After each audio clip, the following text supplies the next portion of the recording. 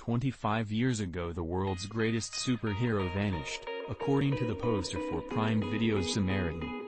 The narration by Sam Javon Walton that opens the film gives us the Cliff's Notes version of how he did. Samaritan had a nemesis, a twin brother named, you guessed it, Nemesis. As kids they were freakishly strong, Sam tells us, and their inability to control their strength terrified the residents of Granite City. So, the residents padlocked their family and their house and set it on fire. The blaze killed their parents, but the mutant twins survived.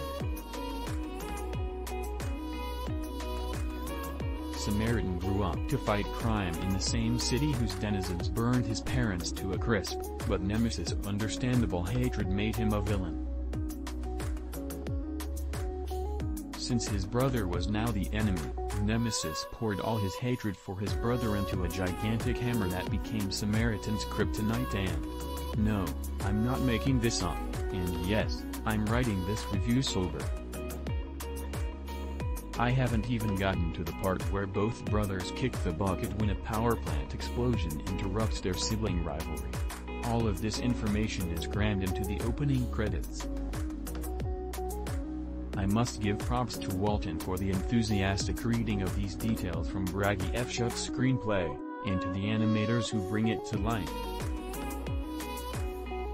The bombastic score by Kevin Kiner and Jed Kurzel is just obnoxious and overbearing enough to almost convince you that this overwritten origin story should be taken seriously.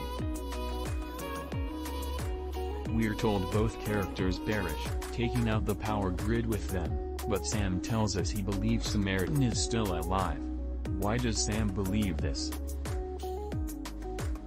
The movie doesn't offer any explanation, nor does it delve into the conspiracy theory being floated around in author Albert Kassler's Martin Starr book Samaritan Lives.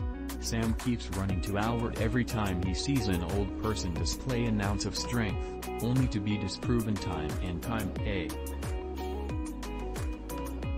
Sam draws notebooks full of Samaritan's exploits and spray paints his logo on dumpsters. He even has one of those walls you see in conspiracy movies, except his is on his closet door. This is a 40-year-old paranoid man trapped in a 13-year-old's body. Even more ridiculous is Granite City itself. It's covered in graffiti, vacant lots and alleys, and looks like the descriptions of cities Fox News uses to scare its viewers. You almost expect Austin Butler's Elvis from that Baz Luhrmann movie to hop over to Amazon from pay-per-view so he can stroll down the street singing In the Ghetto. This place is also crime-ridden, with Sam committing petty theft with teenagers who work for the evil Cyrus, Pilu Esbeck. One of these kids has rainbow-colored braids and is covered with tattoos.